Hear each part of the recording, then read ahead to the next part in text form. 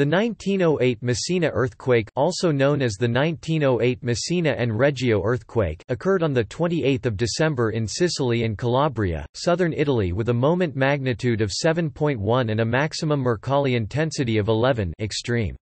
The cities of Messina and Reggio Calabria were almost completely destroyed, and between 75,000 and 82,000 lives were lost.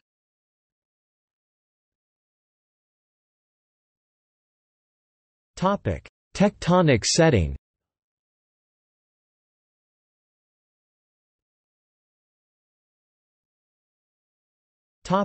Cause of the earthquake.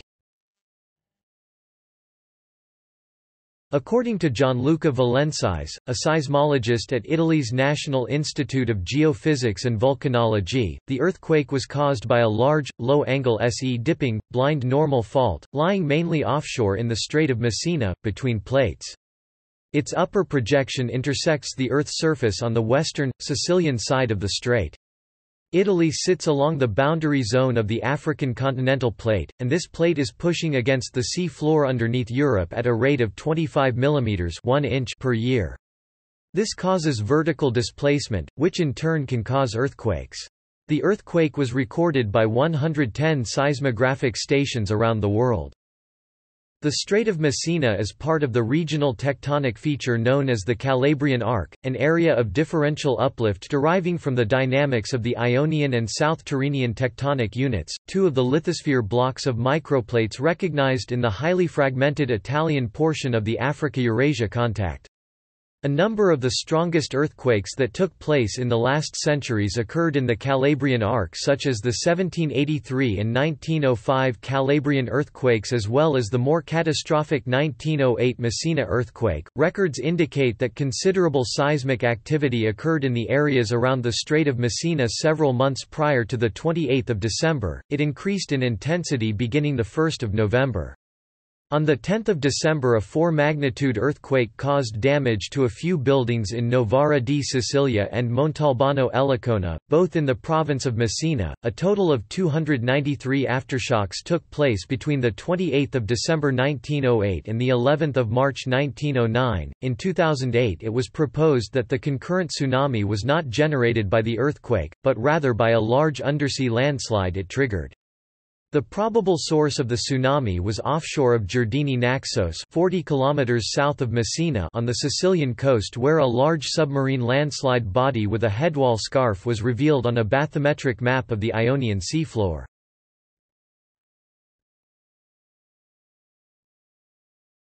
Topic: Earthquake. On Monday 28 December 1908, from about 5:20 to 5:21, an earthquake of 7.1 on the moment magnitude scale occurred. Its epicenter was in the Strait of Messina, which separates the busy port city of Messina in Sicily and Reggio Calabria on the Italian mainland. Its precise epicenter has been pinpointed to the northern Ionian Sea area close to the narrowest section of the strait, the location of Messina. It had a depth of around 9 kilometers (5.5 miles). The earthquake almost leveled Messina. At least 91% of structures in Messina were destroyed or irreparably damaged, and some 75,000 people were killed in the city and suburbs. Reggio Calabria and other locations in Calabria also suffered heavy damage, with some 25,000 people killed. Reggio's historic center was almost completely eradicated. The number of casualties is based on the 1901 and 1911 census data. It was the most destructive earthquake ever to strike Europe. The ground shook for some 30 seconds, and the damage was widespread, with destruction felt over a 4,300 square kilometers (1,700 square miles) area. In Calabria, the ground shook violently from Scilla to south of Reggio, provoking landslides inland in the Reggio area and along the sea cliff from Scilla to Bagnara.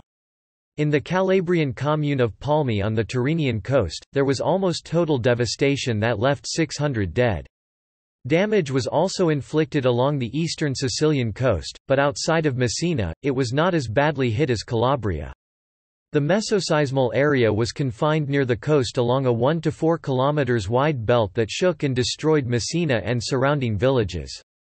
Catania, the largest city in eastern Sicily, did not incur notable damage. A young doctor who escaped with his life later recounted that, "The profound silence was broken by an extraordinary noise like the bursting of 1,000 bombs, followed by a rushing and torrential rain. Then he heard a sinister whistling sound, which he likened to 1,000 red-hot irons hissing in the water." Other survivors reported that there were 3 separate and different movements during the 30 to 40 second main shock, the first shaking backwards and forwards, the second thrusting violently upwards, with the third moving in a circular motion. All accounts concur that it was the second upwards motion that caused the widespread destruction in Messina, the accompanying noise described as having been exactly like that made by a fast train in a tunnel. The elevated death toll was due to the fact that most people were asleep, and killed outright or buried alive in their beds, as their houses collapsed on top of them. Thousands were trapped under debris, suffering horrific injuries of which many would die. 1 week before the earthquake, 160,000 inhabitants were counted in the entire Messina commune. On 28 December, Messina was even more crowded than usual, due to the number of overnight visitors from outlying areas who had come to the city to see a performance of Giuseppe Verdi's opera Aida, which had been staged the previous evening at the Vittorio Emanuele II Theatre.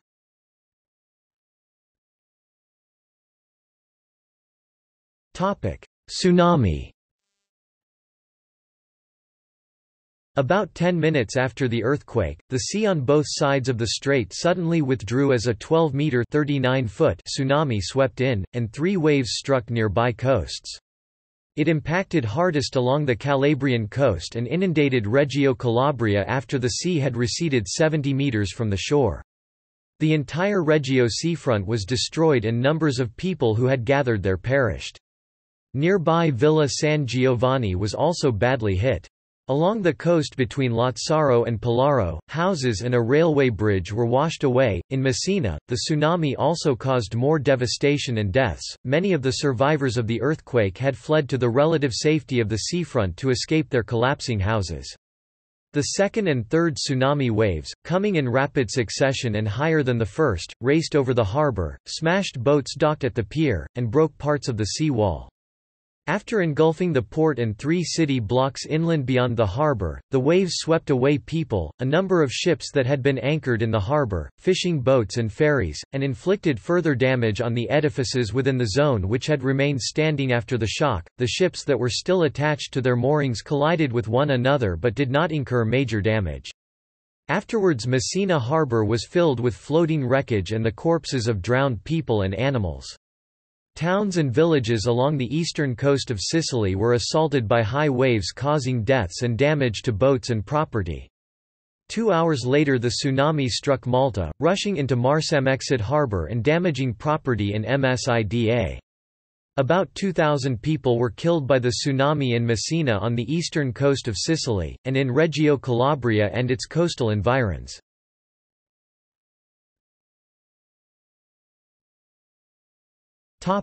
Scale of destruction.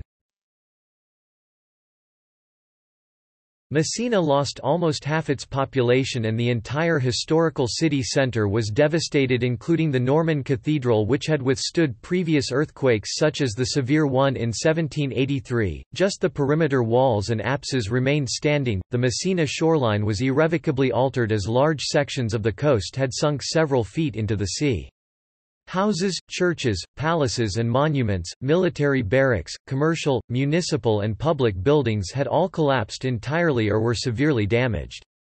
Many structures were cracked shells, roofless, windowless and standing upright precariously. A boys' boarding school was pulverized, burying the students. A total of 348 railway workers were killed when the 2 railway stations crumbled.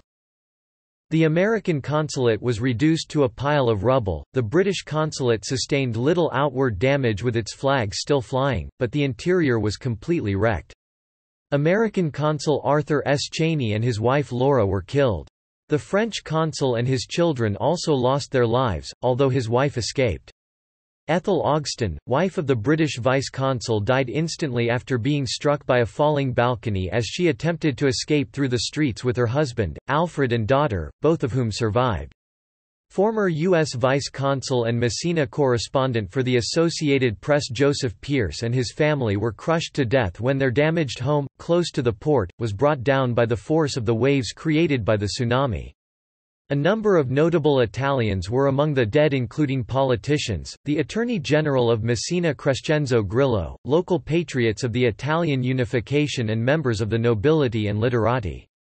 The chief of police died in his office, killed by a fallen beam. Tenor Angelo Gamba, who had performed on stage in Ida the evening before the earthquake, also lost his life together with his two sons when the Hotel Trinacria collapsed. The Hungarian soprano Paula Koralek, who sang the role of Ida, was lying awake when the earthquake struck.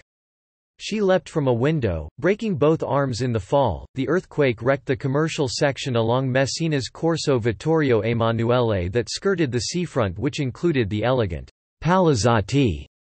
This was a long sequence of seamless 17th-century buildings that fronted the sickle-shaped harbour, and most had sustained irreparable damage. The shaking was especially intense in the port area, resulting in the permanent displacement of the stone pavings in a wave-like pattern. Damage was heaviest in the old historic center and the low-level central and northern sections of the city due to the soft sandy soil. It was less severe in the mountainous western part as the structures were built on firmer terrain such as Gonzaga Fort, which was unscathed and remains to date. The area between Cathedral Square and the Civic Hospital was obliterated, as was the Bocchetta zone. Via Porta Imperiale was also struck particularly hard. The 17th-century Real Cittadella, which guarded the harbour, was partially destroyed. Huge crevasses and fissures opened in the streets, and these, as well as the mounds of rubble, and falling masonry, hampered those survivors who had fled from their razed homes to seek safety. The main thoroughfares Via Garibaldi and Via Cavour were rendered impassable by the hillocks of rubble and debris that measured 5 meters (16 feet) in height. Families had become separated, and a torrential downpour of rain that had begun only minutes before the earthquake added to the confusion, impeding visibility along with the darkness and thick clouds of dust. The great gas tanks at the northern end of the town blew up, entombing living survivors and the already dead. Fires broke out, caused by broken gas pipes, which added to the chaos and destruction. One such fire gutted the city hall. The ground continued to shake with repeated aftershocks, causing remaining structures to topple down onto the ruins of demolished edifices, killing and injuring rescuers and those who had survived the main shock. Survivors described having seen horribly disfigured bodies and injured people badly maimed and screaming for help. Cobbler Francesco Missiani and his family came upon 2 dying girls. Both had suffered appalling head and chest injuries. The same man picked up a baby, but it died in his arms. Processions of naked survivors carrying pictures of saints appeared in the streets. People with bare hands searched through the debris for trapped loved ones. Rescuers at the scene managed to save some people clinging precariously to gaping upper stories, windows and teetering balconies by using ropes to pull them to safety. Similar scenes of destruction were replicated in Reggio Calabria. Its historical center was eradicated, and the monumental Aragonese Castle, one of the few edifices to have survived the 1783 earthquake, was badly damaged. With the exception of one mansion, all the structures in its principal thoroughfare Corso Garibaldi were destroyed, including the cathedral, municipal buildings and palazzi. Only about 50 houses remain standing in Reggio, the civilian and military hospitals in Messina, and the civic hospital in Reggio Calabria all lay in ruins, with nearly all the doctors and nurses dead. The injured in the 2 cities had no medical support or medicine until outside relief arrived and hospital tents were set up. Telegraph lines were severed and railway lines mangled, making communication impossible. Most of Messina's officials were killed or gravely injured, along with almost the entire police force and soldiers of the garrison who perished when their respective barracks collapsed. Many officers in the garrison survived, their accommodation being more substantial. Prisoners who had escaped death when the prison fell began looting property and even robbing corpses of their jewelry. In Reggio, an estimated 1,800 convicts died when the prison was destroyed. Peasants from nearby rural villages joined the looters. Troops were soon sent to the city and martial law was declared by General Fiera di Casado. Rescuers searched through the ruins for weeks, and whole families were still being pulled out alive days following the earthquake, but thousands remained buried there. Buildings in the area had not been constructed for earthquake resistance, having been built out of small stones and carelessly applied mortar with heavy tiled roofs, ornamental cornices, unsupported cross beams and vulnerable foundations on soft soil. Many of the edifices had 4 or 5 stories.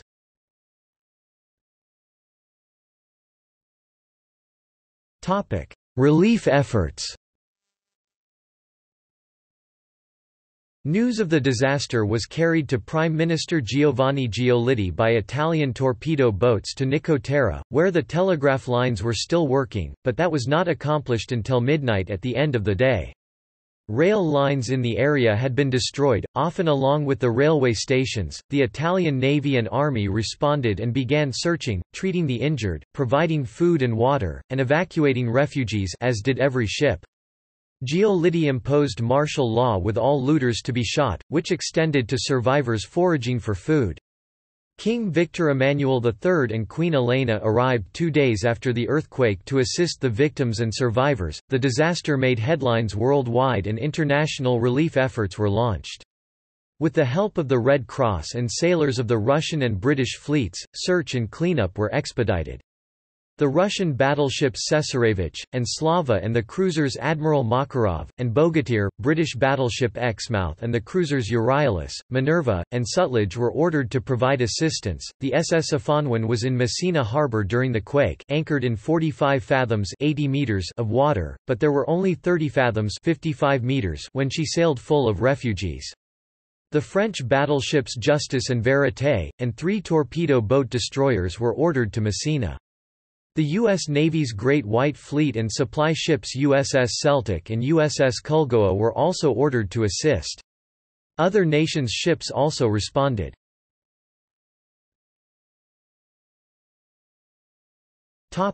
Commemoration. The King of Italy later awarded a commemorative medal for 1908 earthquake assistance, struck in gold, silver, and bronze. Several streets in Messina have been named after the Russian sailors, including Largo dei Marini Russi. In 2012, a monument to the Russian sailors, designed by Pietro Cuffarel back in 1911, was installed in the city, and a bust of Emperor Nicholas II was opened in Taormina. Subsequently, a bust of Admiral Fyodor Yushakov was set up in 2013.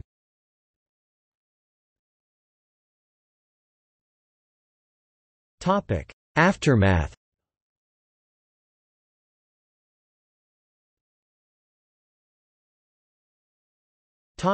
Reconstruction. In the years following 1908, precautions were taken when the reconstruction of Messina began in 1909, building architecture that would be able to withstand earthquakes of variable magnitude, if one should strike again. Initially, authorities adopted a plan to demolish the remaining structures of Messina and transfer the city and its port elsewhere in Sicily, but this was discarded after strong protests from the Messinesi. Among the few structures spared by the earthquake was the medieval Annunziata dei Catalani church. San Ranieri Lighthouse, Forte del Santissimo Salvatore, Giovanni Montorsoli's Fountain of Neptune and the Barbera spinning mill, which was later converted to a museum to house the art treasures salvaged from the ruins. The real Cittadella, Matagrafone Castle and Monte di Pietà remained standing but sustained considerable damage. The 16th-century church of Ringo in the fishermen's quarter of the same name along the northern Messina Riviera withstood the shock and survives to date. The Scalinata Santa Barbara in the ancient quarter of Tirone and many of the houses known as La Mignone in local dialect, located in the slum of Avignon also survived relatively intact. In Reggio Calabria the Palazzo Nessi was one of the few 19th-century structures to withstand the earthquake. The new city of Messina was constructed on the rubble of the old city using the plan of a modern layout of a city regularly cut up like a checker board, with buildings of uniform size and height as presented in 1911 by architect Luigi Borzi. This necessitated the demolition of a number of edifices that were salvageable but did not conform to the new urban plan. Engineer Pietro da Nava designed a similar modern checkerboard urban layout for Reggio Calabria.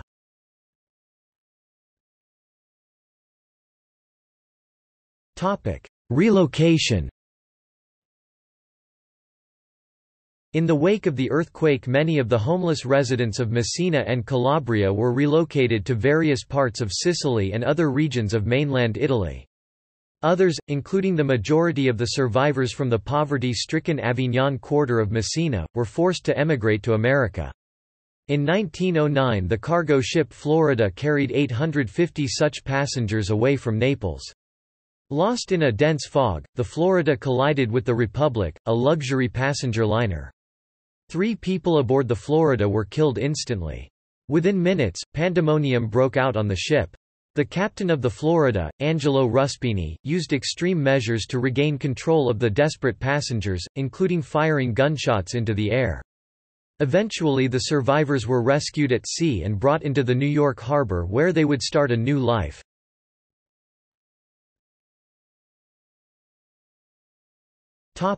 Effects on society. The disaster affected the local economy and Messina faced a temporary depopulation after so many homeless survivors had sought refuge elsewhere, in particular Catania and Palermo where a large number found work as artisans. It has been estimated that only 19,000 remained with just 2,000 in the old city centre. However, there was soon a huge influx of migrants, mostly from nearby Sicilian and Calabrian localities who were needed as necessary labourers for the reconstruction. According to the 1911 census, the population of Messina had increased to 127,000. Among these were many Messinesi who had returned to their native city. Men notably outnumbered the women, which resulted in a decrease in marriages. As late as the 1950s, families were still living in the wooden barracks erected in the Tirone area to provide temporary housing for the homeless survivors, because of its dearth of historical buildings due to the catastrophic 1908 earthquake, as well as the 1943 Allied bombardment during World War II. Messina has been called the city without memory.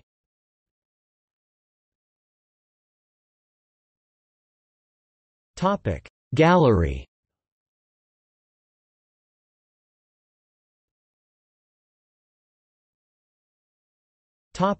See also: List of earthquakes in 1908, List of earthquakes in Italy.